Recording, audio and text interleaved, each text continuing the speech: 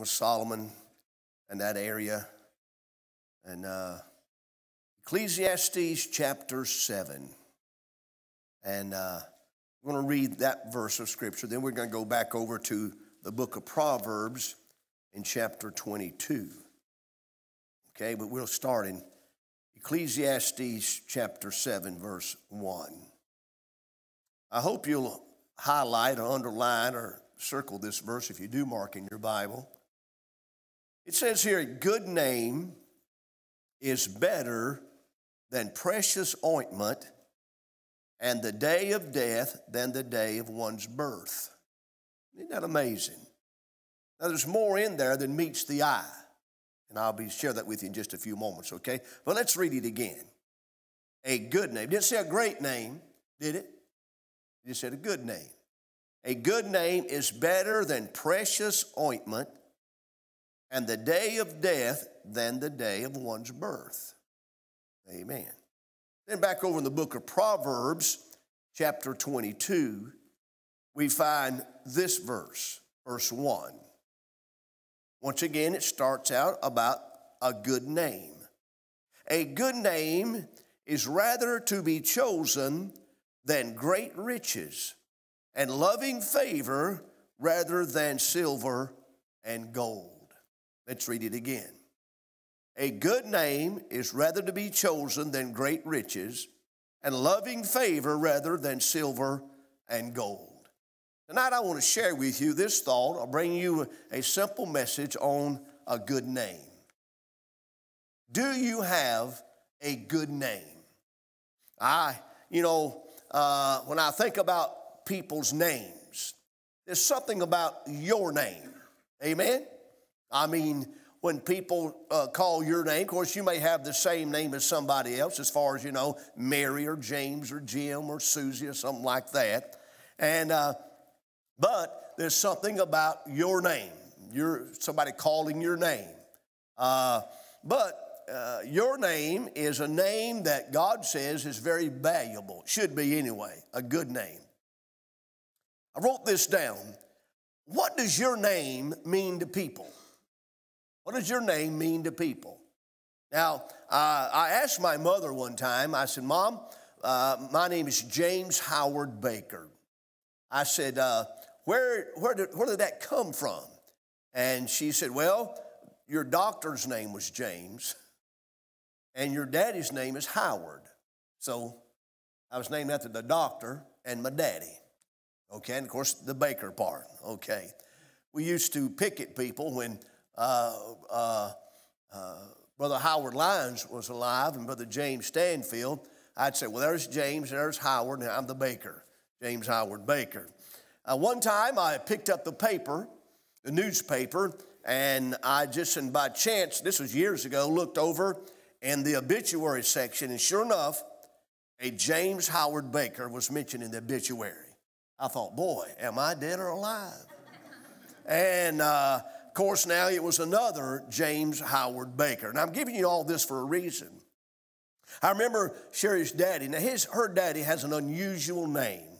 His name is William Wanzel, W-O-N-Z-E-L, William Wanzel Baker. Sherry was a baker before I married her. She's a double baker. He was in the hospital up in Columbia one time for having some surgery, and so some weeks and all went by, and he had made sure his bill was paid. But later on, he got a bill in the mail, and it was an astronomical bill. And he thought, I've paid my hospital bill. So he goes there, and he's trying to get it all. So, no, you got to be paid. There's no evidence. Come to find out, there was another in the same day, same week, just the same part of the day. There was another man named William Wanzel Baker in that hospital. Two of them with that crazy name, William Wanzel. Have you ever heard some names that are unusual names? When I pastored over at the Adams Run Baptist Church, there was a man there. His name was Bob Bramlett. You remember Bob? You remember him? You wouldn't? Okay. Bob Bramlett was from up in the Cherokee area of North Carolina. But his real name was Robert E. Lee Hornbuckle Bramlett Jr. They called him Bob. Bob. He said, yeah, my daddy was a senior. Robert E. Lee Hornbuckle Bramlett. His dad was full-blooded Cherokee. Well, Baker, what are you trying to say? I'm trying to say people have unusual names. But here's my point. It really doesn't matter what your name is. Is it a good name? Now, sometimes people come from a family that has a bad name. I won't mention this, but when I grew up, there were certain people in the town who had bad names. I mean, their reputation was known to be bad. Some of you maybe went to school with people whose reputation gave them a bad name. Could have been a girl or a boy, a classmate, and so a name. I remember in school we had teachers that had names that you didn't want to take their class because they were very strict. They were known as mean teachers. They weren't mean, they were just good teachers who wanted to give a good education. And I remember one time I had a teacher, and her name was Miss Robertson. She taught 8th grade math. Boy, was she mean. She wouldn't give us a break, but I learned math under her. Very strict lady. And on I could go about this. Now think about this. What do people think of your name? Think about it. It all depends on your age. You know that? You can take a little boy, a little girl, bring him into church, and they can be raised by the best parents in the world, and you say, that's just a precious little girl.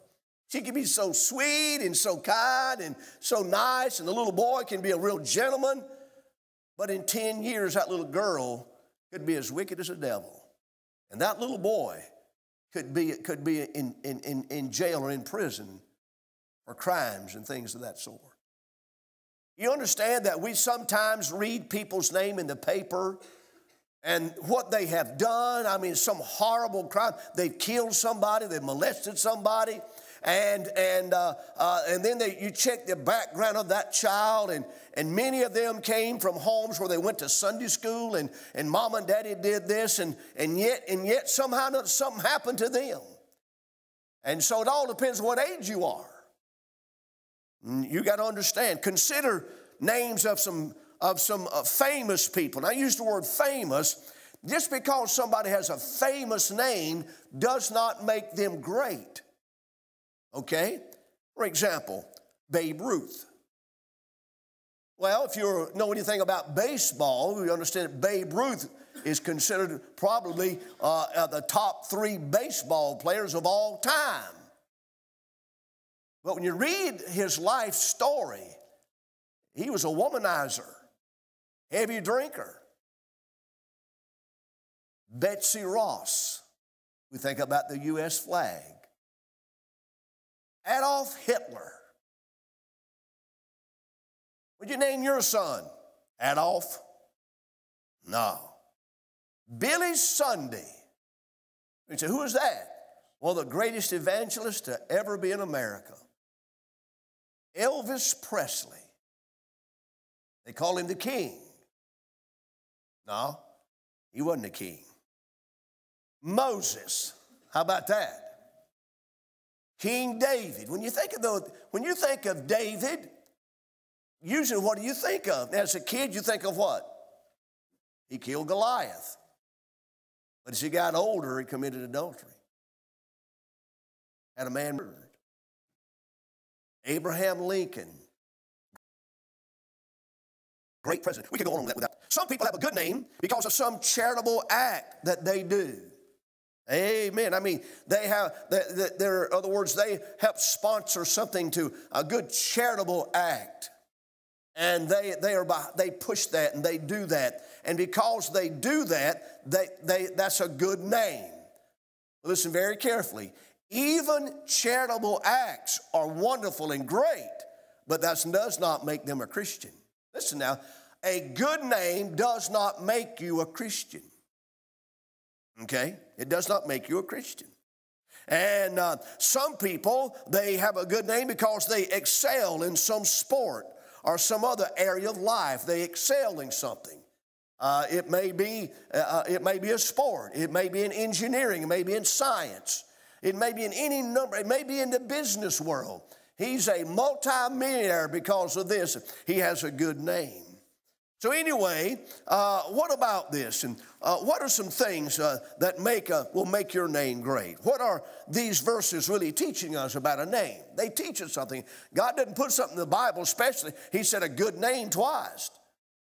He's saying this, that a good name is a great treasure to have. Matter of fact, he's saying here that a good name is the greatest treasure you could ever have.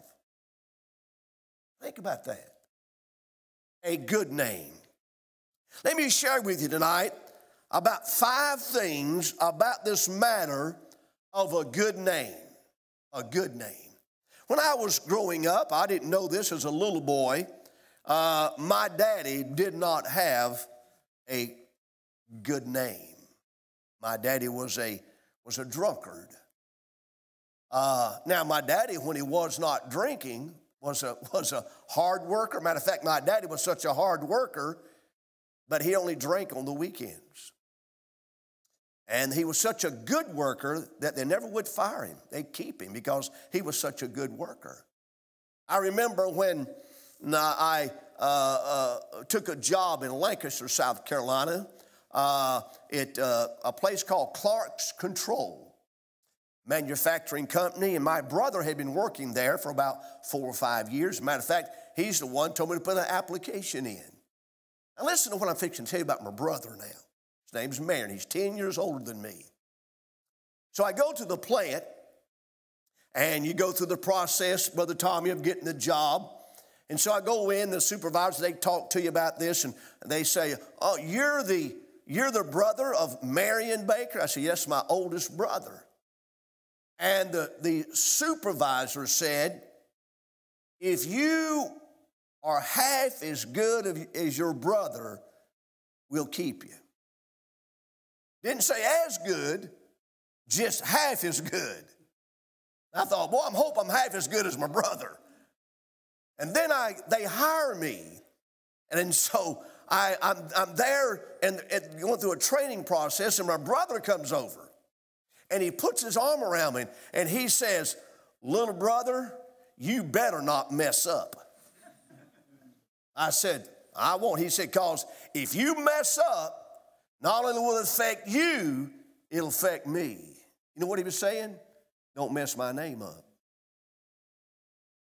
Huh? My grandfather co-signed for me one time to buy a little old $25 gas heater. My grandfather. Matter of fact, he didn't co-sign. The guy who sold it to us, he said, now, who's your daddy? I didn't want to tell him who my daddy was. My daddy had already passed away. I said, my grandfather, Samuel Presley Vonadore, S.P. Vonadore. He said, oh, you're Mr. Presley's grandson. I said, yes, sir. He said, well, I'll let you have it. Called the phone. He called my grandfather. Mr. Vonadore, your grandson's in here wanting to get a little heater on credit. Will you back him? Granddad said, yeah. He said, your granddaddy wants to talk to you. My granddaddy was just like my brother. He said, son, you will pay that bill on time, every time. Yes, sir, granddaddy, I'll pay that bill. You know why? My granddaddy had a good name. First of all, listen, if you're going to have a good name, these verses teach this. We must value character over money and great fame. If you're going to have a good name, you must value character over money or great fame or the favor of people. See, a lot of times people don't understand that they do things for money or for prestige, to have a good name. I'm going to do this. That'll make me somebody. I'm going to do this because that'll put money in my pocket. No. If you're going to have a good name, you must value character over everything else.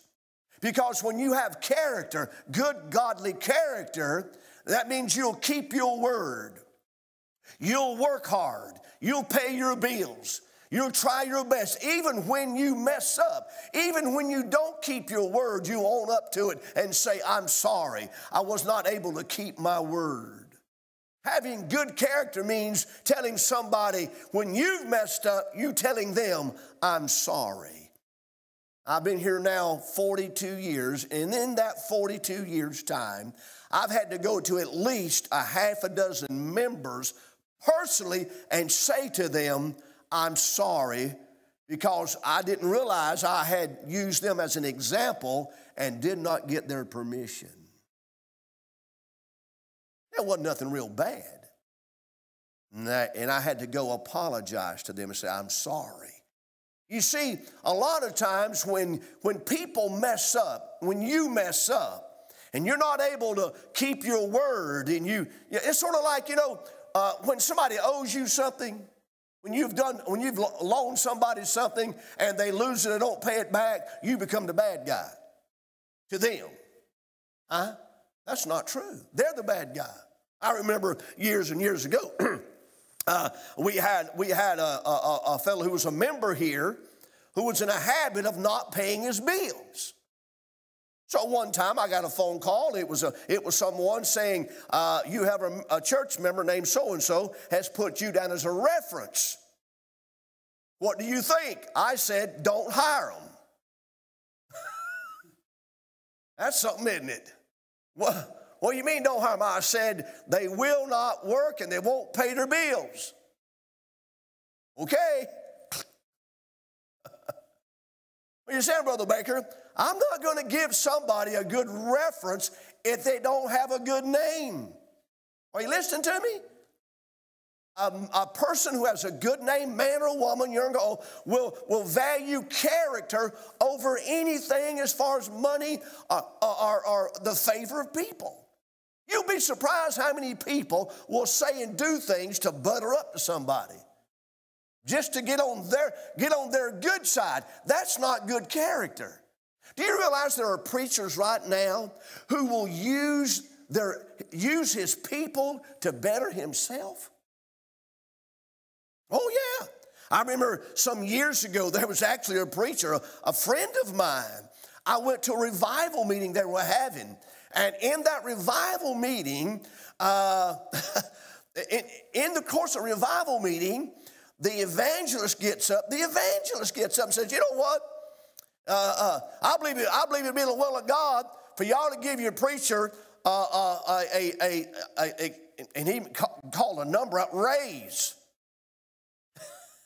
I believe it'd be the will of God. I was there. And so somebody in the church said, well, I'll amen that. And how y'all feel about it? So I thought, my goodness. Now, am I opposed to the preacher getting a raise? Not one bit. Here's what I'm opposed to. After the service, the pastor told me, he said, you get that guy, you see what he'll do for you? It's horrible. Horrible. That's not good character. That's horrible character. If you're going to have a good name, you must value character over anything else. Number two, we must be honest in all our dealings. We must be honest in all our dealings. Amen? No matter what it involves, being honest in it. I mean, if it's money, if it's a job position, being honest in all our dealings. I remember Brother John Jerkins. He got called to preach here, and he was in Bible college, and John had gotten a speeding ticket in Cottageville. Of all places, he got a speeding ticket. At one time, Cottageville was the #1 speed trap in South Carolina. Well, he got a speeding ticket in Cottageville, and so he went over there, and at that time, money was scarce. He was having to watch his dimes and nickels, and married and had a couple of kids, and so he's going over there to pay that ticket, and when he gets out of his vehicle, he looks down, there's a brown paper bag there, and he picks it up. He just thinks it's trash, and it's something, it opens up, and it's full of money. As a matter of fact, it's much more than what his ticket was. Now, he's thinking this is a gift from heaven. God has sent me a gift. And his wife, Susan, says, now, John, that money belongs to somebody. He said, yeah, me. God gave it to me. No, somebody's lost that. You cannot keep that. He said, I don't, and so anyway, finally, he gets spiritual. He goes in, and so his time comes. He goes before the magistrate in Cartersville. He said, before we get started, he said, Your Honor, before we get started, I found this outside, and it must be belong to somebody who's in here or been in here, and I just want to turn it in. And so the judge counted it out, and he said, well, I'll tell you, it's all cash. He said, okay, we'll keep it right here. Maybe they'll come back and claim it. And he said, all right. He said, and so here he is. And he said, how do you plead? He said, I was speeding. He said, all right. He said, I'm going to write this off. You don't owe nothing. He said, Mr. Jerkins, he said, you're an honest man. Thank God for his wife. Are you listening? Now listen to me. How many of us would have said the same thing he said? I probably would have. Amen. Bobby raises his hand. You see, you must be honest in all your dealings, no matter what it involves. Honest. And so number 3, listen. We must not seek to just have the favor of man more than God's favor. If you're going to have a good name, it's not trying to please man, but to please him. Okay? That is the whole thing. In other words, you can do things to be a good to people, but if you're doing it to get their favor and to please them instead of God, that's the wrong thing. You see, a good name lives on this matter of purpose. Why did you do that? The motive behind it. You see, God looks at us and says, what was the motive behind this? Why did you do that? And that's how you get a good name. Is your motive behind things. Motive. Oh, I cannot tell you how many times the Spirit of God has spoken to me and said, why did you do that? Did you do that for your good or for my glory? Did you do that so that you could get on their good side? And a good name is honest in all their dealings. It looks at character above everything, and it seeks to have the favor of God over the favor of man. Over the favor of man. Ooh-wee. You remember the story of Ananias and Sapphira in the book of Acts? How they saw how everybody else was giving, and they said, we got some land over here, and we're going to sell this land. And what we get for it, we're going to lay it right there at the apostles' feet. And what we get is going to help out the poor and needy. Well, when they said that, when they done that, they got way much more than what they anticipated. And the Bible says they agreed together to keep back a portion. They didn't realize that God saw it. Now watch this. When they come and they bring it, and they come before the Apostle Peter, and they give it, the Holy Ghost told Peter what had happened. Isn't that amazing? And you know what happened? As a result, both of them died that day. God killed them both for lying to the Holy Ghost. Let me ask you a question. Would you be alive if that were true today? I wouldn't. There's been times my motive has been more fleshly than spiritual. Huh?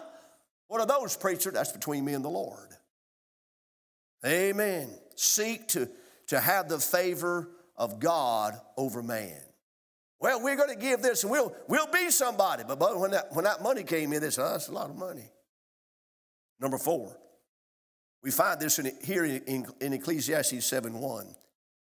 How we die, listen, how we die, let me read it to you, Ecclesiastes 7:1. A good name is better than precious ointment, and the day of death than the day of one's birth. Now, why is that in there? Now, here's why. How we die is more important than our birth. The way you die is much more important than the way you were born and where you were born. By the way, Tara gave birth to that little girl today. They hadn't named it yet. It's the it baby. And so that's what he's saying. A person could be born in poverty. A person could be born in royalty. But it's not how you were born that's so important. It's how you die. And as you go through life. I was told this, Brother Ryan said that the Jones young man that was killed, that there was over 500 people or more at that service. And today, Anthony told me there were over 400 and something people that signed the register for Brother Stanfield. I didn't know the Jones fellow, but I knew Brother Stanfield. It's how you die is very important. Not what you die with or without, but how you die. How you die. I mean, is it going to matter? Is it going to matter? We hear about people who say, well, he threw the most touchdown passes. He hit the most home runs, and he did this or she did that, and on we go. But you know what? The accomplishments of life are fine, and being rewarded for success is wonderful, but a good name is far above any of that. Any of that. And then last of all, you determine the value of your name. You determine that. Not your mom, not your dad, not your brother, not your sister, not your wife, not even your husband. You determine the value of your name. How valuable is it? You can't put that in monetary value, but just how valuable is it? Does your name mean anything to anybody? I do know this, that a person can have a good name through year after year after year after year, and then somewhere down the road, maybe 30, 40 years, in their 60s or 70s, really do something crazy to mess up years of a good name. It's very important that you go through life establishing good character, establishing a good name, and making sure it carries all the way out to the very day that you die. Very important. And you determine that. Nobody else does. You determine that by how you live and what you do, how you treat people, how you behave around people. Your demeanor around people. Listen, now, not everybody's going to be the same. You're not going to have the same personality as somebody else, but you don't have to be a snob. You don't have to be a know-it-all. You don't have to have a lot of money to have a good name. I know a lot of people who don't have a lot of money, but they got a great name. A great name. Oh, yeah. And so here's my closing question. What do people think when they hear your name? When they hear your name. Once again, it all depends on what they've heard about you sometimes. It's so important for you not to spread gossip. When you tell something about somebody else, even though it may be true, or you know it to be the truth, and you tell something about somebody and it's bad, you spread bad truth about people, you're hurting their name. You don't know if they've gotten right with God or not. But your name, awful important. I'll tell you how important it is to have a good name. And even though this has to do with a ministry, let me read it to you. 1 Timothy chapter 3. You don't have to turn to this, listen. This is a true saying, if a man desire the office of a bishop, that's a pastor, he desireth a good work. Notice that word good. A bishop then must be blameless. Didn't say sinless, it just said blameless. What does that mean? That means he's got a good name. a husband of one wife, vigilant, sober, that means serious-minded, of good behavior. Does that sound like a good name? Given to hospitality. How does he treat people? Does he have people over to his house? Does he have a good trait with people? Apt to teach, not given to wine, intoxicating wine, no striker, not greedy of filthy lucre. That means not in it for the money, but patient, not a brawler. Now, there's some preachers who want to fight physically. Not covetous. They don't want everything else. One that ruleth well his own house, having his children in subjection with all gravity. Listen now. Not a novice. That means immature. Lest being lifted up with pride, he fall into the condemnation of the devil. Listen to this. Listen. We're talking about a good name. We're talking about a preacher having a good name. Moreover, he must have a good report of them which are without. If a man is going to be a pastor, he's got to have a good name. Amen.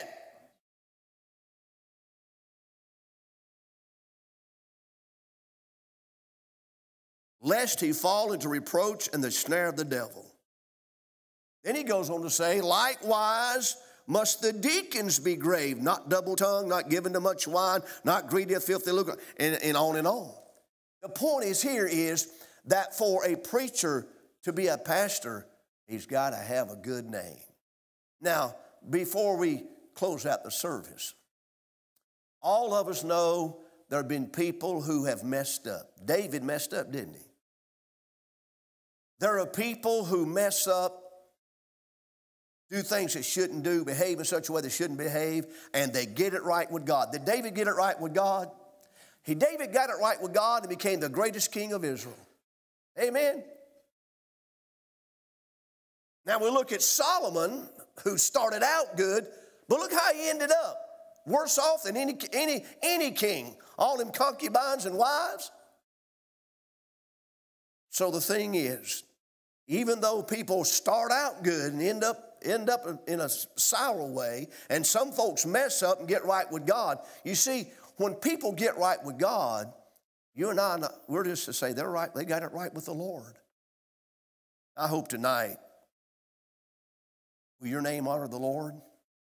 If there's one thing I want in my life, with other things, but this is what I want in my life. This is what I desire. I want to have a name that when somebody hears it, they'll say, that's a good man. Not a great man, not a great preacher, that's a good man. You ladies here, you ought to so live that when somebody hears your name, they can say, that's a good lady, that's a good woman. And by that they mean that you love the Lord, you love your husband, you love your children, you live right, you do right. A good name, a good name. Amen. Let's strive every day we live, where we go to work, those we run around with, those our comrades, our co-workers, our peers. Let's live in such a way, not to win their favor, but to win his favor. Amen. Let's pray. Father in heaven,